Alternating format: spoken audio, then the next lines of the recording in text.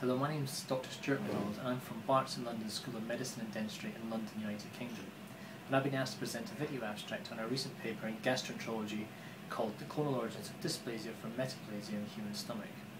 Now, as you all are aware, gastric cancer is a common worldwide cancer with the highest degree of mortality associated with it. Risk factors include infection with Helicobacter pylori and the development of intestinal metaplasia. Now, while intestinal metaplasia can be associated with areas of dysplasia, there's been very little evidence to suggest a genetic link between the two. Furthermore, clonal analysis of individual metaplastic glands has been the source of some controversy, where some reports have suggested that each individual gland contains multiple independent stem cells forming a polyclonal gland. The first aim of this paper was to investigate the clonal architecture of individual metaplastic glands. To do this, we've used somatic mitochondrial DNA mutations as markers of clonal expansion. They are non-pathogenic and increase in frequency with age. If two cells contain the same mitochondrial DNA mutation, it's very likely that they've derived from the same ancestor. To detect mutated cells, we used an enzyme histochemical assay for the activity of the mitochondrial encoded enzyme cytochrome C oxidase. Cells which are deficient in cytochrome C oxidase are highly likely to possess underlying mitochondrial DNA mutations and are likely to be the cause of such deficiency. Here we show an area of metaplasia from a human stomach with a single cytochrome C deficient gland in blue, which is surrounded by proficient glands coloured brown. Now, if previous reports are to be believed, we should be able to find multiple mitochondrial DNA mutations within this gland.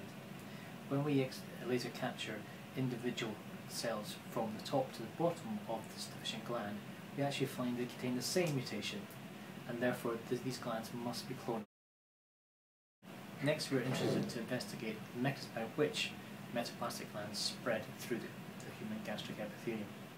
We were able to identify patches of cytochrome C oxidase deficient metaplastic glands, and we're excited to find that each individual gland within this patch contained the same mitochondrial DNA mutation, suggesting that each must have originated from a founder gland that had undergone several divisions.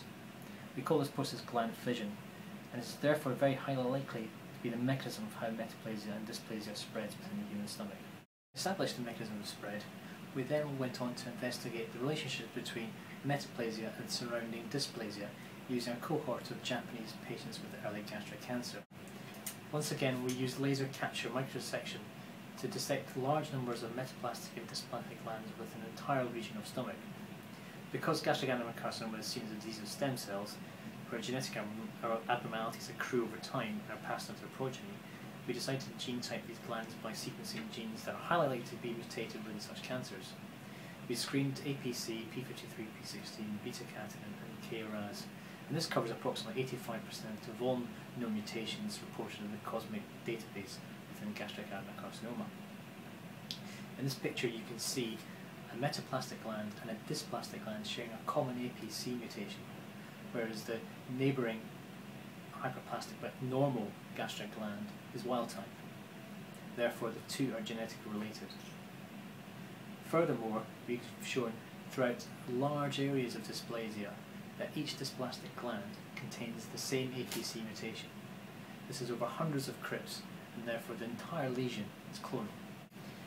We've repeated this in two further patients and shown that each dysplastic gland from the entire lesions contains the same founder mutation. Now, when we look for further genetic abnormalities such as loss of heterozygosity in genes such as P53, we find that only a fraction of these dysplastic glands contain this. This shows a clonal evolution from a founder mutation, and these are more likely to be the glands that actually go on to form cancer. To summarise, intestinal metaplastic glands from the human stomach are clonal, they are capable of expanding by gland fission, and one single mutated metaplastic gland is able to form the entire dysplastic lesion within the stomach. We believe this is the first step in understanding the genetic progression from metaplasia to gastric cancer. I'd like to thank the authors, particularly Drs. Lydia Gutierrez-Gonzalez, Dr. Trevor Graham, and of course Professor Sir Nicholas Wright for helping in producing this work.